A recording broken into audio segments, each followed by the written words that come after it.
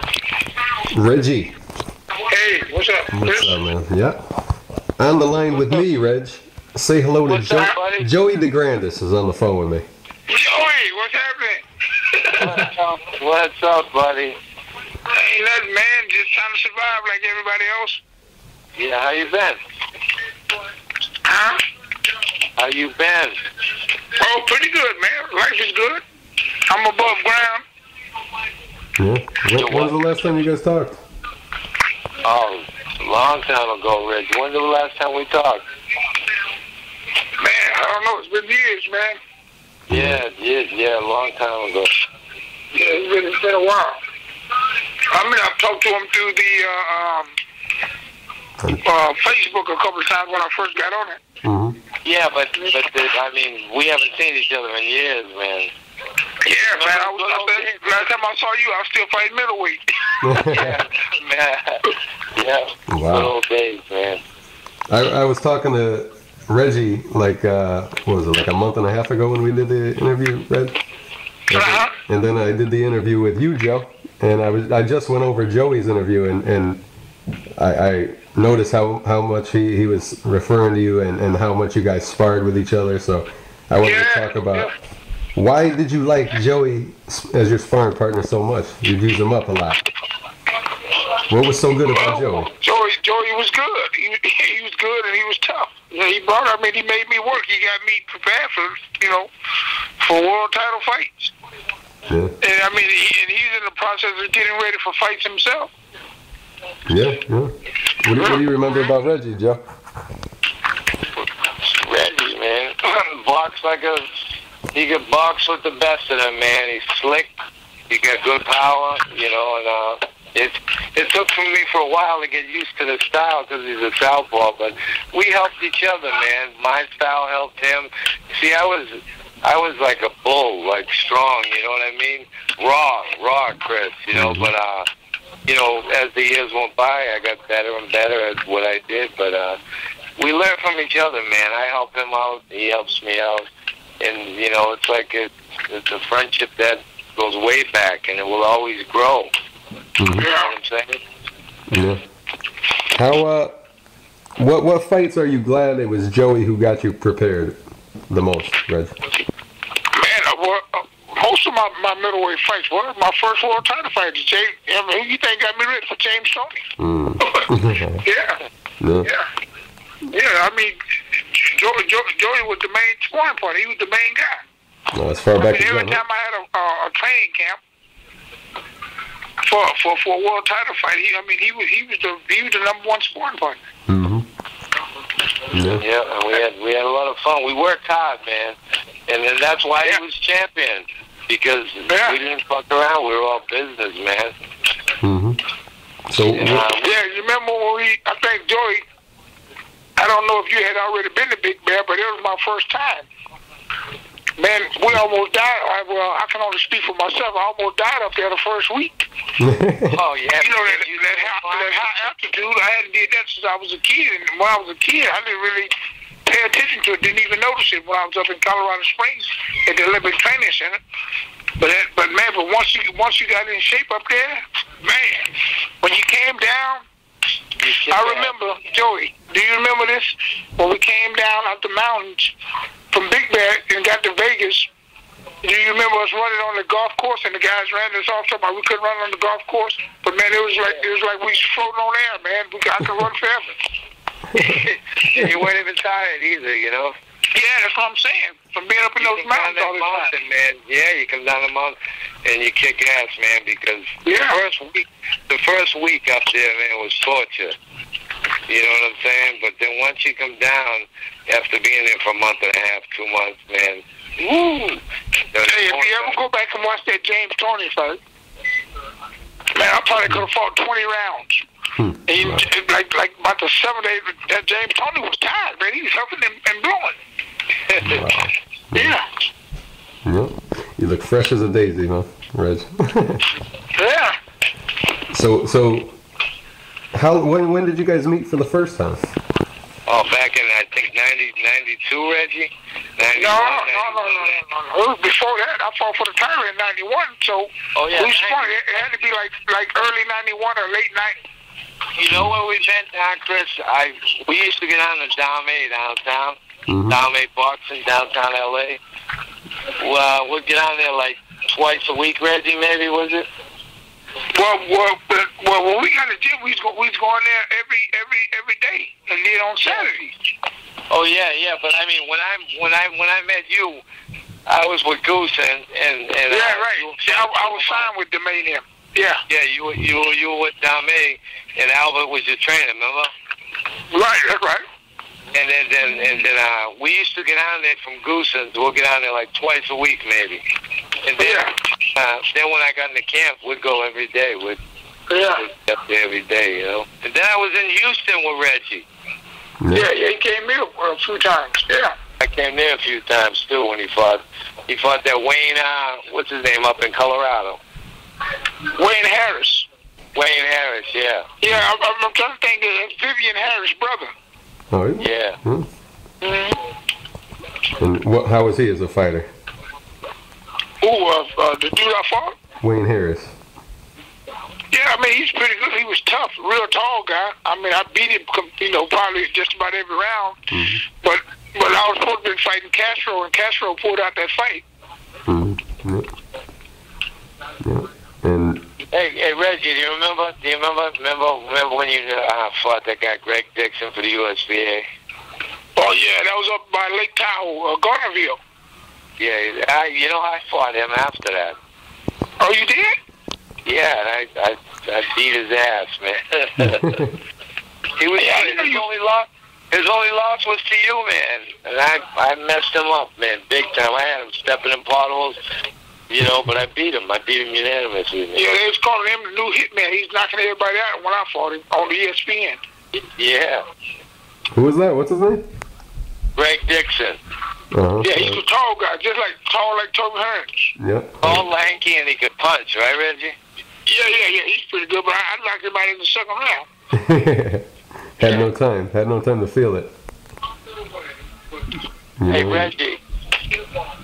Hey, Reggie. Yeah. Imagine I ended up fighting Virgil Hill at cruiserweight. You fought Virgil Hill?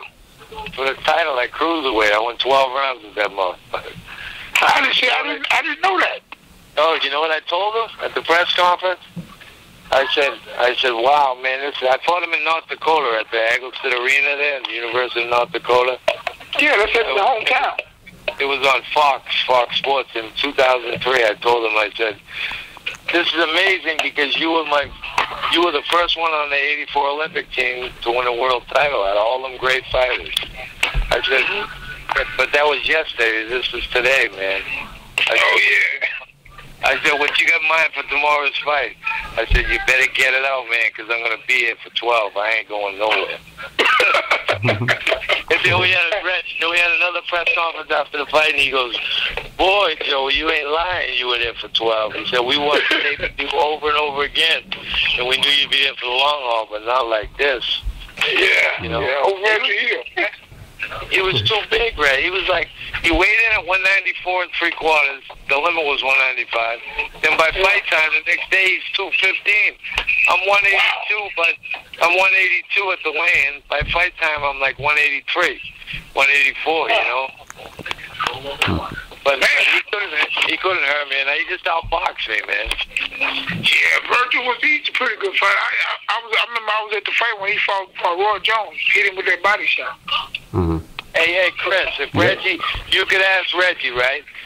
If he could pick anybody to get him ready for any fight, I guarantee you that would be me. Yeah, well, I already told him that. He's the main guy. Joey, we don't have to tell him twice. Great. We had a lot of fun. Hey, I learned a lot from him, Chris, man. He's slick. He can punch. You know what? And I learned how to fight a lefty, man. Yeah. That's vital. Yeah, Reggie could box. He could flip. He could do everything. He could punch. Joey, what about? Hey, tell Chris about when you came to Houston. Remember you met that girl? Oh my God. Reggie? What was she? She was a model in hats or something, right? Yeah, she's a beautiful girl, but she's kind of crazy or something, right? Oh, she's very crazy. Yeah, I think she... I don't know what was wrong with the woman, but yours, man, you wouldn't believe it, Chris. The girl's so beautiful, man, and all of a sudden, man, the girl just started tripping on Joey. I don't know what Joey did to her, but he must have put some magic on her. Yeah. It was. I love Houston, man. Houston was great. The weather, you know.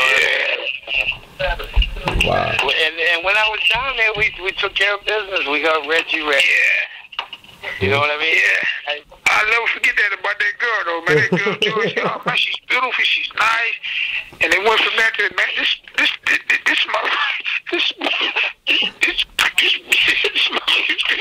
crazy, man.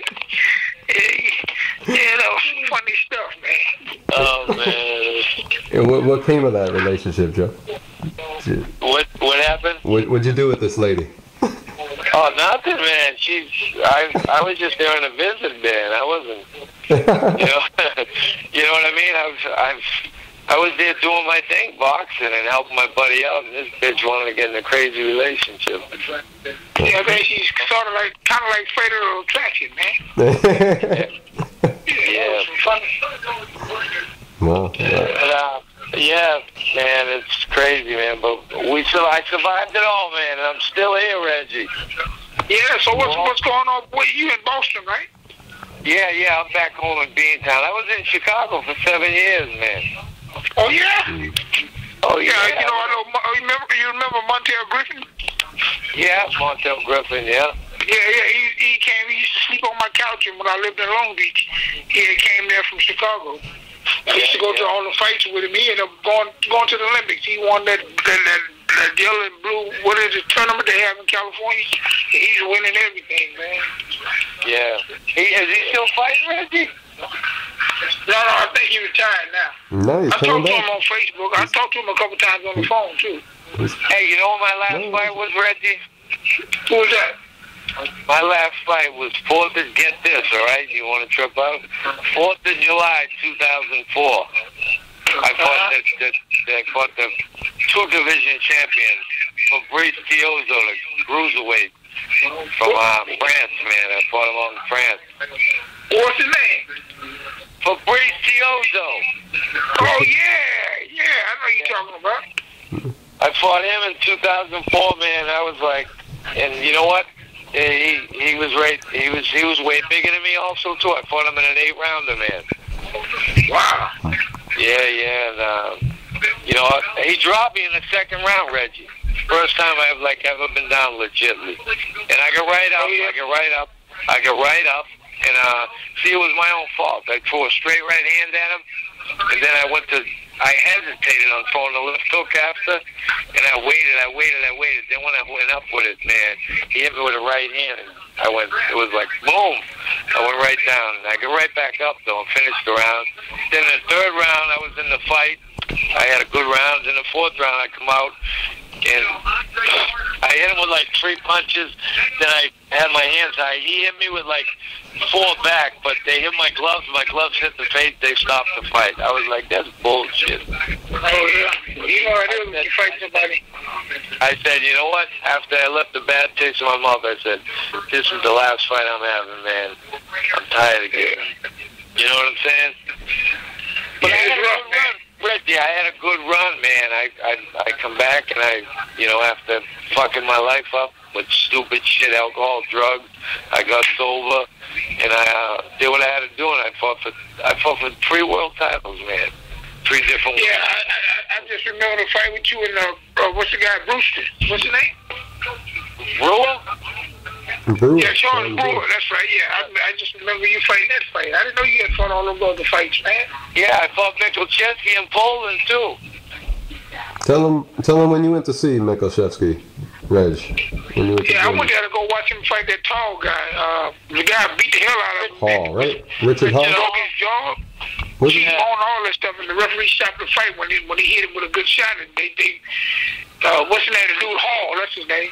Yep, Richard Hall. Reggie, that's what they do when you fight overseas, man. If you're any kind of threat, don't stop the fight, man. That's bullshit, but that's what they do. Well, you know, I know about overseas. I did that Argentina 3 times. Oh, especially with the Raging Bull, Castro. Yeah. I beat the dude, man. Had to do the boxing lesson both times, same fight. Tapes don't lie. Hey, was he strong like me? Yeah, I mean he's strong, but this dude, he's real strong, man. But I got to do the boxing lesson. You just hitting them with everything, boom, boom. Yeah. Man, that's what you gotta do. You're smart. Yeah. And then my first fight over there, I got 2 Americans fighting in Argentina, me and John David Jackson. That's when I lost the title. They ripped me off, said I lost by a split decision. Then later, remember John David Jackson? He started sparring with me when I became light heavyweight champion. And he told me, all I had to do was be standing. And see, that's why they ended up stripping him from the title, because he had made a deal to go back and fight Castro over there. He didn't go, and they stripped him. That's why I ended up fighting Castro. Yeah. And each time I fought over there, they left me number 1. I mean, after I lost the title, each time I fought Castro, they left me number 1. You imagine? Yeah, it's crazy, man. You know, it's politics.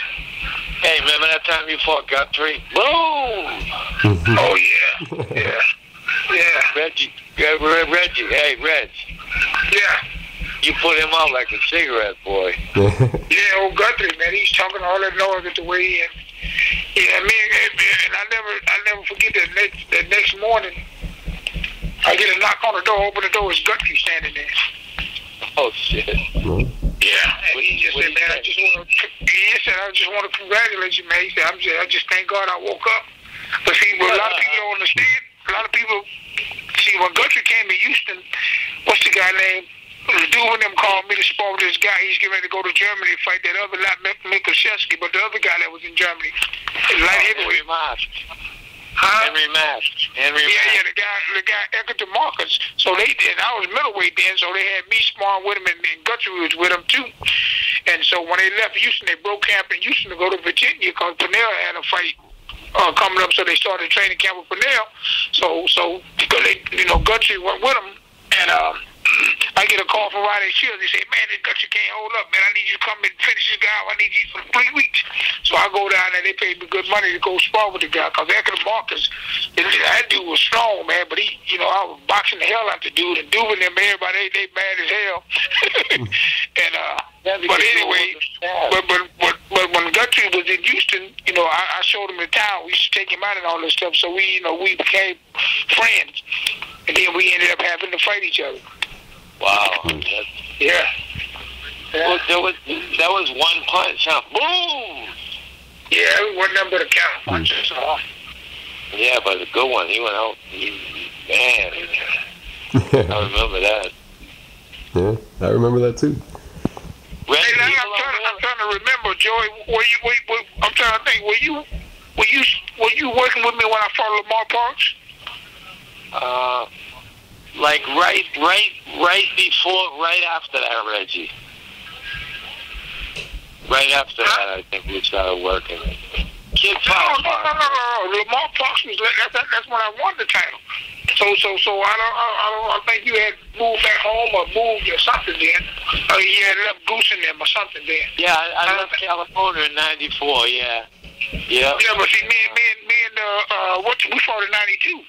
'92. Yeah. I don't think I was working with you that fight. No, you wasn't. I think you was having a problem with Goose in them then, or something was going down. Yeah, no. What happened was I left on good terms, Reggie. Oh, you did? Yeah, I left on good terms. You know what? I was a young kid. I was 22 years old, man, and I thought I was missing something back in Beantown. When you know what? I was missing shit. You know what I mean? You think you're missing things, and dude, this is my career, my job. That's what I had to do. But I was young, I learned from my mistakes, though. Yeah. So how old are you now, Joey? Me? You don't want to know, man. I'm an old man. Hey, you're not older than me. I'm 43, boy. You 40 what? I'm 43. 43 or 3. hey, like the Italians say, I'm 43. Not 33. Hey, you looking at me? Do I look funny to you? Yeah, I'm 43. Well, you know, I'm 45. Are you 45? Yeah. Yeah. And he's coming back. So I'm younger than you. Yeah. Hey, Yeah. Reggie, listen, I'm a miracle that I'm fucking still living. The shit that I've been through in my life, and I'm still here, reaching in life to do better and better every day. I'm a miracle. I'm just grateful that I don't live the way I used to live, and that I learned my lesson, you know? Well, see, you need to package that up and then write a book. You need to write a book, right? We've been doing that. My girlfriend, who works for WHCH in Boston, Channel 7, she's from Cleveland. She's a writer and a producer, and yeah, she won the Emmy twice for stories in Cleveland. She did, yeah. Wow. Yeah, my girlfriend. Yeah, and her dad was in the Marines, and he fought Kenny Norton for the All-Marine Championship. Oh, yeah, Kenny Norton was stationed in San Diego. Yeah. What's her dad's name? And the guy's name is Gerald Parrish, my girlfriend's father. Gerald Parrish. He knows Giacchetti and all them, you know, Richie Giacchetti, Bobby Giacchetti, friends with them, and we went out to the fights. I've been out to Cleveland like 7 times in two and a half years, you know. So I was out the last time I was out there. We went to the fights. They were outdoors in Cleveland, and Giacchetti was there. And I was gonna bring my stuff out there, Reggie. Take my LLC, DeGrandis Boxing, out there, you know, and my nonprofit I got, On the Ropes Foundation, my nonprofit organization. Yeah. I'm gonna take that out there as well too, but I gotta run it here in Cambridge. Now I'm revamping it because this lawyer tried to screw me for like $20,000. Yeah. Yeah, man. We lost a lot of great warriors, man.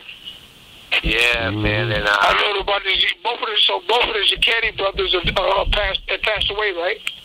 No, Richie didn't pass away, right, Joey? No, he's ill though. She said he's sick. But Bobby's all right, right? Bobby came back from California. He's back in Cleveland. When we going out to Cleveland, babe? June, we're going back out there. Oh yeah. Reggie, yeah, man. You know, Julio Gonzalez, the last guy I fought, he passed away. Somebody hit him, a car wreck, drunk driver hit him and killed him. I can't believe that. Remember that? That happened like a few months ago, right, Reggie? Yeah, man. Yeah, I did a tribute to him. I can't remember the writer, the lady. Yeah, man, that's messed up, man. Happened like a month ago. Hey, Reggie, you know who I was with, Reggie, over the weekend? Who was that? Ring 4, this Veterans Boxers Association, Ring 4 out of Boston. I'm a member of Ring 4. Tony DeMarco is a member. Tom McNeely, he just passed away. Marion Connor. I was at the yearly banquet for Ring 4, and they inducted me into the Hall of Fame as a fighter. Oh yeah, that's good, man. Yeah, and Mike Molly, the writer, you know Molly from New York. Yeah, I remember Mike. Mike was there. Mike, when I beat Steve Collins, he was with Steve Collins, and boy, he was like kind of pissed. Yeah, we were laughing our balls off, man, all weekend. He's from Boston originally, Mike Molly. Oh yeah. Yeah, he's from Brighton, Mass. Yeah, I remember Mike. I told Mike, I used to go to Alston all the time, man. They go, for what? I go, to brighten up. You get it? Brighten. Yeah. Brighten up. He laughed his ass off. Yeah, but we were together. He's a lawyer, and he writes for what's that site he writes for, the Examiner. Yeah. Yeah. So what are you doing? You married, Reggie? Yeah. How many kids you got? I got a whole bunch of kids. I got 2 grandkids and 1 on the way. Oh, really? Yeah. Wow. That's good, man. What's your weight now, Red? Well, I was 227. I'm down to 195. Now I'm going back down to 75. I'm probably fighting like August, September, December. What'd you say? You were 200 and what? I said I got up to 227. I'm down to 195. I gotta go. I'm going back down to 75. When I moved to Chicago in 2001, right? I was 256 pounds, Reggie. Now would you eat a whole cow, man? Now listen, I was drinking beer and being a goof and eating like a civilian. You know what I mean? Burger King, man. Hey, when I mean I used to sit around the house, I mean I used to sit around the house. Yeah, no, but look at, but then I took a job at a health club. I went out there to get sober. I was in a halfway house out there, and I was retired from fighting, man. Because after I fought Brewer, I got an operation, and I thought I was out. But after working on myself and going to a lot of AA meetings, so my mind was clear. And I said, you know what, I'm going to give this another run, man. And I won 7 in a row, and then I fought that big dude, Michalczewski, for the light heavyweight title. Lost that, won 3 more in a row, fought Virgil Hill. Lost that 12-round decision. Then I won 2 more, and then I fought Fiozo, and that was it. So I had a good run, man. So let me ask you something, Joey. When you left the Goosens, who was your promoter when you did those fights? The promoter when I did the fights, no, I just got a match, man. Middleman got me to fight with Michalczewski. Okay. And then I got the fight from them. They were calling me. This guy I was working with from this bullshit booking agent, but I knew, if I knew what I know now, Reggie, I could have made all my fights. You know what I mean? You know how you got to learn through this game of getting beat out of money, and they tell you everything you want to hear, and they deliver you nothing. Yeah. You know what I'm saying? But the last 3 fights I made on my own, man. And and it's fucking, I did pretty good. I shouldn't have fought them big dudes though, man. But you know me, Reggie, I'll fight anyone. Yeah. You know what I mean? So how are my boys in Houston doing? Man, everybody's doing good. Skip, he's like 80. Skip is what, 83, 84. Yeah, I think he'll be 84 this year. Skip still doing good? Yeah, he's still doing good, man. Damn, man, Skip's awesome, man. Who's Skip? Yeah, that's unbelievable, Reggie. He's 84. Yeah, he's 84. Who's Skip, guys? Damn, man, that's unbelievable. Tell Skip all the Yeah, it's like my godfather. We've been knowing me since I was a kid, man. He used to fight, and he used to, travel with all the fighters, a lot of fighters he worked with. And, he's a photographer, so that's why I got so many pictures, man. He's taking pictures all my life for me. Hey, how's Jesse Reed doing? I talked to Jesse a couple weeks ago. Send him my regards, man. I haven't seen him in a while. Yeah, I'm sure going to tell him because I'm probably going back to California with him. He's going to be ready. Yeah. Nice. You're unbeaten when Jesse Reed's in the corner. Hey, Reggie, if you need help again, I'm always there, baby. Yeah, man, but I can't spar with you weighing 250 pounds, man. No, I don't weigh that now. You crazy? Hey, Reggie, that was in 2000, man. I was drinking more beer. They used to call me Joey Bud. Just Bud Hey, Light. Joey, how much you weigh right now? Right now, I'm probably 190. Oh, okay. Well, that's a good weight. 185, yeah. Oh, I thought you was 250, man. I'm like, goddamn, I won't be able to make it to the fight. Listen, I train guys every night, man. I got this new Irish kid. He's probably gonna have one more amateur fight, then I'm gonna turn him pro. He's a beast, man. He's good. And then I train these kids in Cape Verdean kids. I just work with them because they have it rough in the neighborhood over there. And I go over there with my buddy who's a DEA agent. And we just do our thing with the kids over there, man. We try to keep them out of trouble, Yeah. And Reggie's making a comeback, Joe. I'm big in the recovery. I go to meetings a lot. I help a lot of people out. Yeah, man. I went through all that stuff with my dad. Man, my dad passed away in 2003. Oh, man, sorry to hear that. Yeah, you remember my dad, huh, Joe? I think I do. Yeah. Reggie, it's been a long time when you've been, I was crazy before I even started fighting.